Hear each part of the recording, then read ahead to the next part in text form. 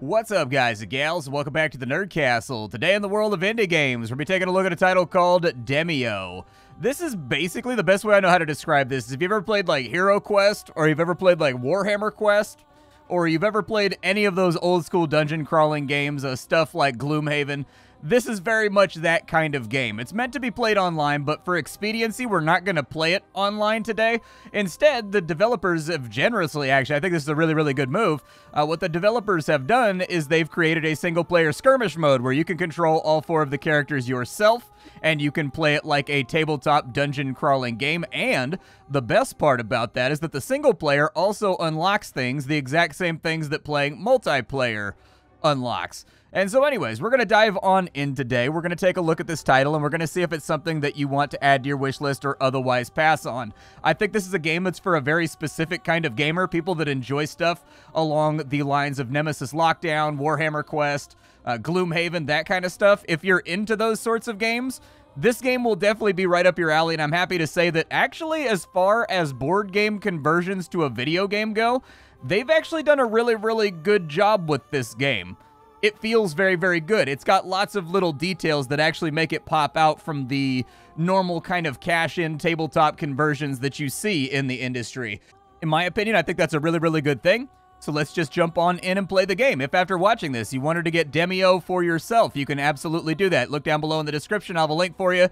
It's in like the 20 to 30 buck region right now, but the game does have a free demo that you can play right this second if you wanted to test it out, and so it seems to me the development team has made all the right decisions here.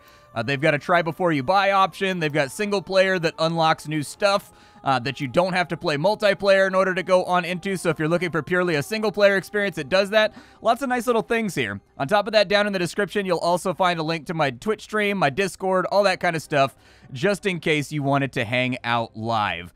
Let's go ahead and play some DEMEO. So for right now, what you got to do at the beginning of the game is you got to decide on 4 heroes that you want to take down into the dungeon. All of the heroes play very, very differently. They all have different mechanics. So for example, I haven't played the Barbarian yet, so I don't know exactly what he does. I have played the Guardian of the Realm, and she's got a mechanic called Armor. Armor basically makes it so that she doesn't take damage so long as she's maintaining it, but it costs her AP in order to maintain her armor, and so you really want to use her as a bulwark that kind of stands in the way of the enemy and just soaks damage. You've got the Wizard. It's exactly what's written on the tin. He shoots fireballs, he blasts lightning, he teleports people. He does things that a wizard would do. We've got the Hunter of the Woods. She is a combo here, so she's mostly a ranged attacker, but she also has a lot of abilities that have to do with either AoE arrows, summoning monsters and wolves and things like that to help you out and kind of give you a numerical advantage. Things that can kind of like even the tide in your advantage. There's also Kai, the Assassin of the Shadows. Kai is kind of an interesting character. This is a finesse character right here. So what Kai does is that Kai has stealth, but Kai is also very, very fragile and tends to get focus fired down very quickly because Kai is a threat. If Kai attacks from behind, that's Kai's special mechanic. You get backstab damage, and it turns Kai into kind of like a Hellraiser that's able to easily get in and annihilate enemies very, very quickly so long as the attack rolls come out in your favor. I haven't played the Bard yet, so I don't really know what he does. And then Owana takes like summoning up to like level 11. So basically she's got a panther that follows her around, and all of her attacks make the panther do something else. And so thus far, I've played the game for about 2 hours, and I do think that all the characters are suitably diverse. I want to explore all of them. I want to learn how to play all of them because it does seem like there's a learning curve to a lot of the characters. You got to kind of get like a feel for them and how they play. Let's kind of go melee heavy on this one. I want to try out the Barbarian. I definitely want the Wizard in the party. And then I want to take Kai, but I've taken Kai already, and I've never tried out like the Bard, and I haven't really done a deep dive on Owana yet. Let's do Owana. That sounds good. And then you've got this very, very thematic. I like this a lot. You've got the role-playing kind of, I guess, Splat books that you get for various self-imposed adventures. They have these for D&D. They have these for Pathfinder, where it's like all-inclusive. You don't have to have the DM design anything. And they've got the cool cover art, and they've got, it's very, very immersive. I like it a lot, along with difficulty ratings. For right now, we'll go ahead and we'll go after the Black Sarcophagus. And the Black Sarcophagus, there's like some thing down in a dungeon that's causing all of the elves to get converted into ghouls. We got to go destroy it so that we can restore the elves back to their former glory. So here we are. Like I said, you're in a basement. It's kind of like the 1980s. The game has lots of cool thematic stuff like that. You can sort of leave the game board and look around the room, but they don't really make it super easy to do so. But I like that a lot. There's also kind of a narrator that talks about what's happening on screen while it happens. The game is fully voiced, which was a really, really nice detail. And so we've got to take our characters. Now, how does this game work? The game works very, very simply. In an online game, each player would be controlling one of these characters. In single player, you're controlling all of them, and you get 2 actions. You can use those actions for anything. There's no D&D style limitations on what you can do with those actions.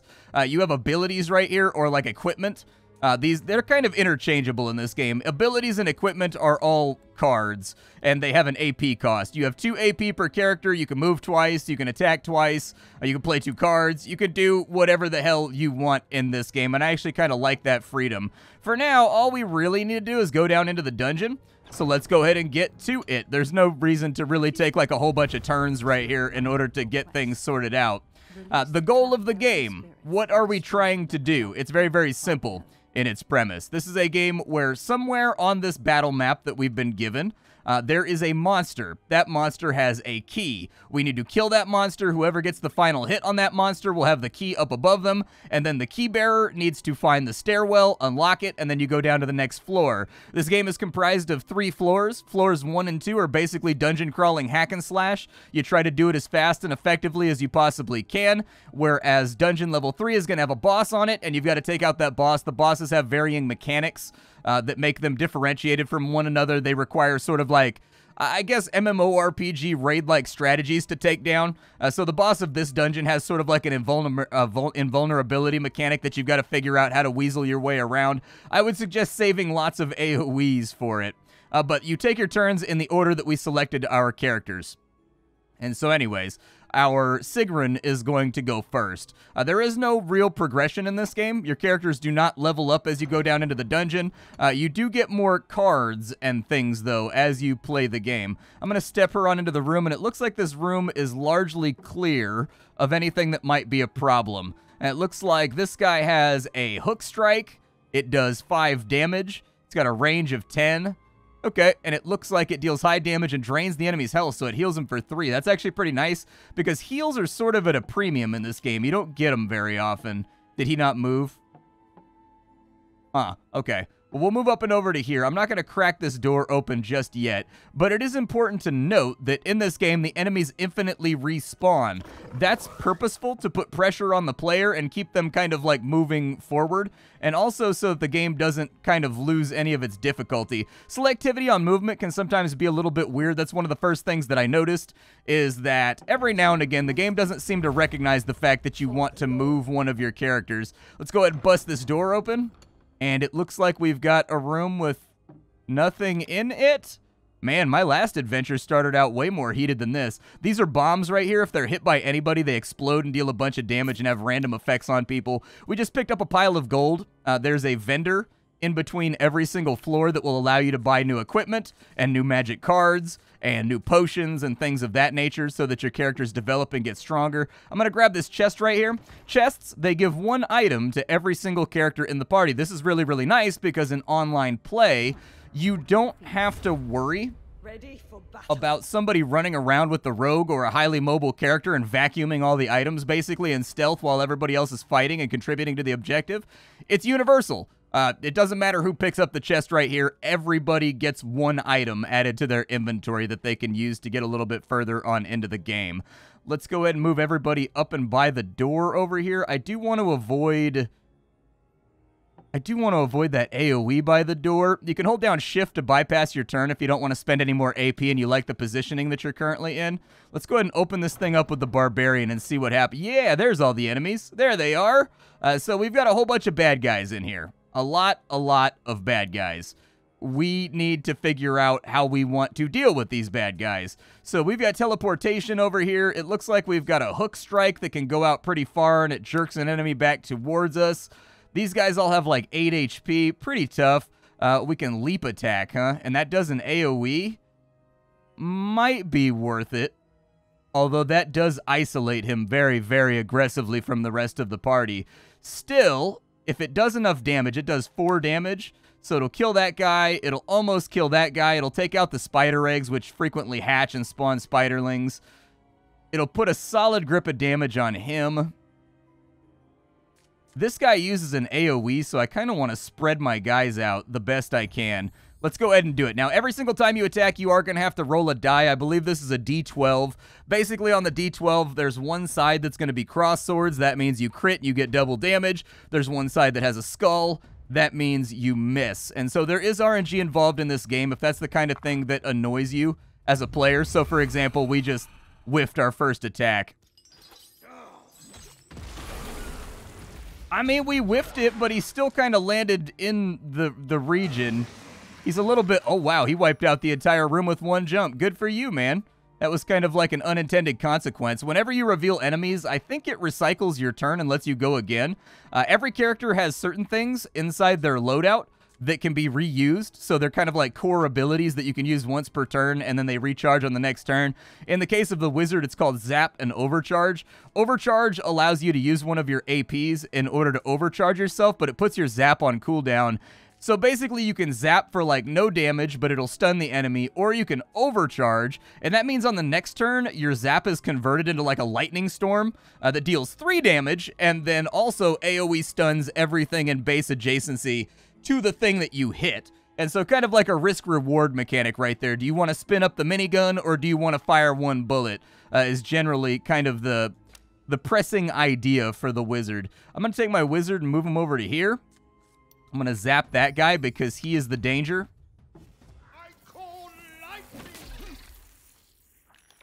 Oh, there's water on the floor. I didn't even realize. So spells can interact. So if there's like gas in a room that's poisonous gas and you shoot a fireball in there, the poisonous gas will explode. If you've got water on the floor and you use a lightning spell on something that's adjacent to that water, the lightning will travel along the water, hitting everything. Something to keep in mind. There are like tactics and sort of like a prevailing meta to this game of things you need to be aware of, otherwise you're going to have a bad time. I'll move her into the room, and I think I will command...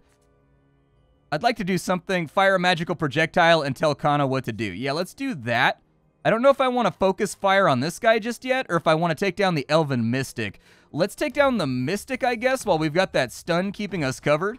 Our magic missile was successful. There you go. Grab that blueberry juice up out of the decanter and hit him with it. So there's 1 damage, and what you'll see is she's got a panther. It now spawns, and it's going to run at the thing that I just hit and hit it for 1 damage. The panther is really, really nice to have in my... Uh-oh. Okay, so the enemy used a teleportation ability in order to move. So she took and levitated that guy over into base contact with my mage, which is obviously bad for a number of reasons. Let's think about getting in right here and attacking. I need to put some DPS on this thing. We missed, unfortunately. That means I stabbed the kitty. I'm a terrible person. You are going to miss a lot in this game. You need to understand that while you're playing this game, nothing is guaranteed. Things are going to go wrong. Things are not going to work out. It's just the way that this game plays, all right? My last run got totally torched by a bunch of misses at like a really bad time, and there wasn't much that I could do about that. It's just the way that it went down. Let's go ahead and we'll use Master's Call on this guy. I want the slime to go away. This slime is really dangerous if we don't deal with it, and so this guy is kind of the priority target because he can spawn like little slimes, and then the little slimes, when they spawn... the little slimes can combine into even more big slimes. And so this guy is an issue. He needs to go. So we either need to stun lock him or we need to take him off the board about as quickly as possible. Otherwise, he's going to be a very large problem for us as time goes along. Our cat does drain health whenever she hits the enemy. That's also a nice feature of the cat. Let's continue striking over here. Hopefully we don't get too many misses. A crit would be really nice right about now, actually. I do wish that they had the ability to turn off the dice roll. Oh, we got a crit. Look at that. We fished it out. And so down goes the enemy slime. My barbarian is back in business, so we're just going to move him up and attack. The animations in this game are all very nicely appointed. They look good, in my opinion. And on top of that, there are little details. So, for example, if you watch my wizard as we play the game, they actually put in voice lines and they put in different casting animations for different spells that your characters can cast. And what I noticed from my wizard is that, like, I cast a fireball spell, and he did a different chant than when he did his zap spell. And then I casted a ability that blocks off a chunk of the room with magical walls that come up out of the ground. And he said, like, I think a magic barrier will help. You know, like, they put in voice lines and they put in animations for pretty much every possible ability that every character has. And that's a tremendous attention to detail. That's the kind of thing that I look for when it comes to games like this. Let's grab this chest over here. And it looks like we got a swiftness potion, we got a healing potion, we've got teleportation. So we got a couple of goodies inside of there, some light utilities. How do we find the guy with the key? Well, we find the guy with the key by going room to room, and these little blue marks right here are points of interest. You always want to be checking out points of interest if you can manage it. Can I give the potion to you? There we go. You take the potion. We'll grab that gold right there. We'll kind of stack up on this door, SWAT team style.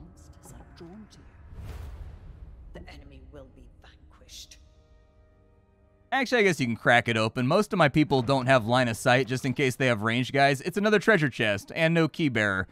All right, fair. We're going to want to open up most of these doors and kind of look around to see if we can find this key. Sometimes it takes a really, really long time to find the key. Other times you find it reasonably quickly. It just sort of depends. It's kind of hard to predict. What I can tell you is, the longer you stay inside the dungeon, the worse these things are going to go for you. You want to kind of like minimize your time spent crawling around if you can help it, because the enemies have no limit on how many of them there can be. They just keep spawning and keep spawning and keep spawning until eventually you're wading through absolute oceans of bad guys. It's not going to be too bad on this first floor right here, but by the time you get down to like the third floor, the respawning is going to be considerable. Oh, that's not great. Okay. Oh, the guy with the key is in there. Oh, good. He missed with his AoE. Little blessings, I guess. Didn't miss with that one. Definitely A-star cat. Luckily, the cat comes back in 2 turns, so it's not too tremendous of an issue. You come around this way and then attack right there, just because I want line of sight. I want to be able to see what's going on. These little slimes right here, if you get too many of them in a room, they turn into a big slime. So we probably want to avoid that as well. You go ahead and I actually don't know. You've still got a little bit of armor left. We may be able to do something here. However, these fireball elementals are going to be an issue. We've got to do something about them, because they are going to AoE the ever-loving hell out of us every chance that they get.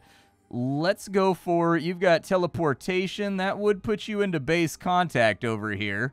Let's start whittling away, though, at the enemy and hoping we get a good roll. Sometimes the camera work in the game can be a little bit sketchy. I've noticed it happens during rolls. Every now and again, it won't center the camera on the die. Instead, it'll center, like, way off to the left of the dungeon. I would like to see that changed. I would also actually like the ability to get rid of the dice roll entirely, where there's just a little text log over here, and it tells you what you rolled, and the animations are played much, much more rapidly. They could call it rapid fire mode if they want and make it toggleable, but, like, I looked through the options. That was like one of the first things I did, was look through the options to see if I could turn off the dice rolling and just have the dice rolling be automated inside of a text log. Oh, cool. We leveled up. So this is your card meter. Every single time you deal damage or do anything, it fills up. It's basically supposed to represent leveling up. When it hits 100, everybody gets an item as though you opened a chest, just to diversify what you have available. I do have a freeze spell. And I think a freeze spell might be of tremendous utility here. However, there's no guaranteeing we'll hit. But the freeze spell should stun all these guys for 1 turn. And it killed that one right there. The even bigger benefit is that frozen enemies, they take a ton of damage from random spells. I think you just get like a flat +2 when you hit somebody with a spell or an attack while they're frozen. So this should do 3 damage. Indeed it did. Very nice. What we may want to do is we may want to move over to here. Piercing throw is pretty aggressive for right now, but we missed. It doesn't even matter. Oh, we missed, but so it spins your character like a game show wheel whenever you get a misroll. And what happened right there is that the spin randomly landed us on what we initially targeted. So no harm, no foul. That worked out okay. So he's got grappling hook that pulls foes to him. We do need to get rid of these spiders because I think they poison you. We are, however, out of freezing spells and stuns. And so I need at least one of these guys to get gone. Oh, they explode when they die. Beautiful. Okay, I was unaware of the fact that they explode when they die. Concerning. Did that guy just respawn inside of here? Sometimes the respawns can be a little bit close to your party. I think they can be spaced out a little bit better to make the flow of gameplay feel good. I've had enemies like respawn like 5 of them like right here while I'm trying to clear a concurrent room. I do think that the respawns should take into account like basically they should spawn one room further away before they bother you. But then again, the respawning is not exactly to my taste anyways, but I still think that this is a very, very high-quality board game conversion, and so I wanted to show it off. We want to zap this guy so that we stun him. We got a crit right there. Yeah, he's going to make with the boom booms, which is a little bit of a bummer. But I'll grab the money over here. Hey, and Kitty's back. We are back in kitty mode. For show. Did it count that spell? I don't know if it did. I think it actually just used up my charge, maybe? I'm not super sure what happened right there. That guy should be targeted for right now. And I don't really have much else that I can do, so I'm just going to leave him to fight the cat while I scoop up money for the vendor on the in-between levels. The next thing that we're going to need to do is we need to find the stairs. The stairs are denoted, like everything else in this game, by a point of interest. Oh, we just got a whole bunch of oil lamps and stuff. That kind of sucks. I'll probably sell them all off. I was hoping we get something a little bit more valuable and utilitarian. And well. Oh, he stepped in slime. I forgot there was a slime puddle right there and it just dealt damage to us. I will probably gift upon you my healing potion because why not? Let's move the entire party on into here. And we know for now that our exit is either there or there. Oh, monsters have come in through the back door. Beautiful. Oh, many monsters have come in through the back door. Concern. Okay. I'm going to want you to play Repair Armor. And then I'm going to want you to play Swiftness Potion. I am swift. And I need you to catch up with everybody else. The wizard has the key on him. All right. Open this up and see what we see. Doesn't look like there's anything in here that we need to worry about. I am standing next to a bomb right now, though, which fills my heart with dread. We're going to line up right here, and hopefully nothing triggers that bomb. The AI in this game is smart enough to go after explosives and things of that nature in order to really, really mess up your life, like, sincerely. It's a big problem when the enemy decides to start breaking explosive barrels and stuff. It can become a little bit of a headache. There's our door, actually. We are out of here if we can get the wizard to it. There we go. And so our first successful level. That actually went really, really well. My last run was like a slog. Like, I think it randomizes the dungeon on some level, even inside of the same storybook. Because the last time I played level 1 on this specific story, it was like a 3-story complex. So there was like a square room in the middle. There was a second floor running around the outside rim, and there was a third floor on each of the opposite corners, basically. And there was like 7 points of interest I had to check because of like the open air design of the dungeon. The enemy respawns were just like non-stop, and it just turned into an unholy hellscape. The first level was very, very difficult the last time I played it, so it kind of surprised me how easy it was this time. But that randomization is appreciated because I think that adds a lot to the game. Now, we are in Klepto's Bazaar. What it's going to do here is when you play online, each player gets like X amount of seconds to buy what they want. I don't know exactly how it dictates who... I think everybody just has the same amount of gold or something. I don't know. I haven't really investigated the multiplayer too much, but I assume that it's balanced in some way to keep one person from spending all the money on something. Let's go ahead and I will take a piercing throw. That card will surely aid you in Once again, the voice acting in this game is quite good. A vitality potion would be nice. You've already got 2 healing potions, so let's just say ready. For my barbarian, he's got 2 healing potions. I'm going to get rid of the vortex lamp because I don't really have enough ranged options to really rely on my ability to lay down bombs and things. He can get a repeating ballista. That actually sounds rad as all hell. Makes you invulnerable for 3 turns. Wow, that'd be a really good one too. Rejuvenation is an AoE heal that puts everybody up to max health. Varga's Retribution, drain foes to amass bonus damage for future attacks. I mean, it's free. I'll give it a try. Why not? Panic Powder is also a nice thing to have in your pocket, too, because basically it's a stun that you can throw on somebody at any given time. I've found that most of the items in this game, they may not all fit my playstyle, but they do all have utility on a certain level. My wizard is out of potions. I'll sell the oil lamp. Heaven's Fury is pretty good, but Heaven's Fury is also kind of random. Teleportation is also quite good for playing catch-up. I'll hold on to it. Magic Barrier can be nice for blocking off enemies, so maybe I'll take one of those.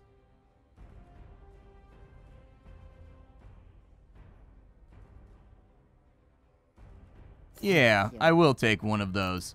So Magic Barrier, very, very specific uses for it. But when you need it, you need it. Let's go ahead and we'll buy a health potion for each character. We will sell the water lamp. We will sell the vortex lamp. Yeah, everybody gets an equal amount of money from what I can tell. So I could have just loaded up on items right here had I wanted to. So that's how they divided on out. Every single character has had a bunch of money to spend. Yep, that's how it works. Okay, that's good to know. That's actually really, really good balancing. It seems like they sort of designed this whole thing with the intent of avoiding sort of like trolling and people throwing games and acting like assholes, which when you're dealing with anything on the internet, I feel like that's actually a fairly safe bet. To just assume that some people are going to try to piss on everybody else's fun, and then there's not a whole lot that you can do about that. A bottle of light causes poisonous chemical burns. Feral Charge, I will take one of those. I will take an Astral Barrier as well in case we go into like a room where there's lots and lots of guys spamming ranged attacks. And let's go to the next dungeon. All right. Let's grab some gold while we're here. Step him into the next room, grab some gold. Where are my points of interest? Yeah, see, this is one of the ones with, like, the open design with multiple floors, and this is where it gets messy because the enemies like to stack up on these choke points, and then while you're dealing with the enemies that are stacked up on the choke points, you get people coming in from behind that are respawning in other rooms, and boy, it becomes a real headache. This game can go from 0 to 100 very, very quickly. Good. Now it's the enemy team. Okay, let's crack this door open and see what we got here. The enemy is revealed, so we are now aware of them.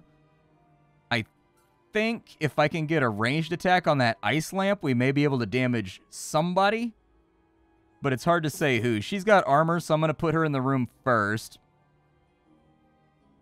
With my barb. How far can he throw that? Get the Goblin Chieftain.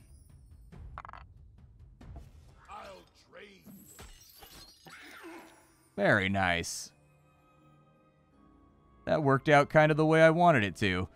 I don't know if I want to move the wizard into this room. We've got enemies that I'm not familiar with. There are a lot of them. I think this may be a good time to overcharge.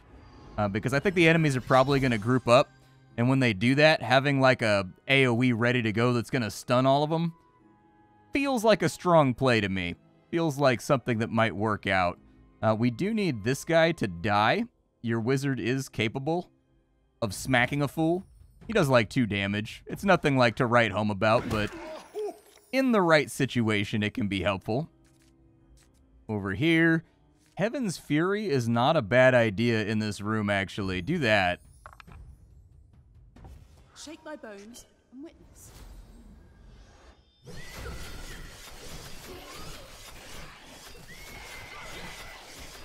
Not too bad. It's random what that AoE hits.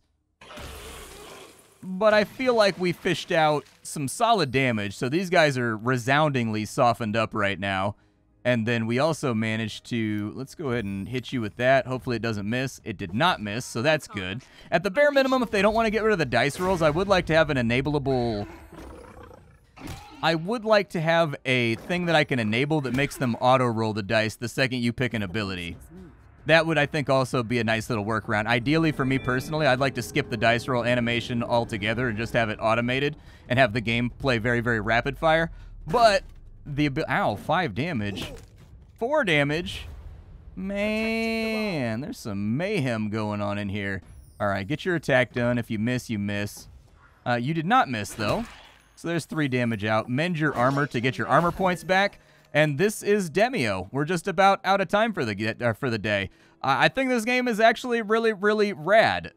I don't know that I would spend a huge amount of time playing it, just because I'm more of a Warhammer Quest guy, and I like the context of Warhammer Quest. However, that does not change the fact that this is a very, very well-designed board game conversion to digital format that actually tried to make a video game when it comes to presentation and little details and sound effects and voicing. It's hard to find anything to really complain about inside this game. If you're a fan of things like Gloomhaven, if you're a fan of things like Nemesis Lockdown, if you're a fan of stuff like Hero Quest, this game is that, modernized and put into a digital format where you don't have to have all your friends over around a table. Instead, you can all just play on the internet together or pick up a random group if that's what you really, really want to do. I'm actually really, really pleased with this game from what I've seen in the 2 hours that I've played. As far as progression goes, it seems to mostly be cosmetics for like your dice and for your characters and things of that nature, but there are a lot of them. I'm just letting you know, there's a lot of them. Like, we can actually leave the game right now and we can go back to the progression menu right here, and there is a ton of stuff. You do get XP for runs in progress that you quit too, by the way. But anyways, I got the default dice right there when I started the game. I got a new outfit for the Paladin on my last game. It looks like we're getting a new dice skin right there. This one looks like a dice skin and like a trinket. I don't know what the trinkets do. I don't know what this little icon means right here because I haven't gotten that far. But anyways, there's like a gazillion levels of different things to unlock to make all the characters look different. Prestige outfits, stuff like that. And so you can go through all that right there. There's about 75 levels. And if this is actually, like, successful... Gloves, huh? Oh, the gloves that sit on the edge of the table for the Dungeon Master. I was trying to think of where I saw gloves in the game. So there's glove skins as well for the Dungeon Master. I didn't show you the dungeon. It's just a disembodied set of floating hands like you're at the end of, like, Super Smash Brothers or something. But anyways, well done, developers. This is actually what I would prefer to see for most of the beloved board games that I play, like Descent, Journeys in the Dark, Runebound, Gloomhaven, Warhammer Quest. This right here is the ideal conversion that I would like to see from all of those games. You've done a really, really good job with it. My name is Splattercat. I sift through the pile to find what's worthwhile in the world of indie games every single day so you don't have to. Today up on the chopping block, we had a little bit of DEMEO. Tomorrow we will have something else. Thank you for sharing your time with me. Hopefully this video was helpful in helping you decide whether or not you wanted to get this game for yourself or if it's up your alley. And I'll be back tomorrow with something hot and fresh off the indie skillet. Bye, folks.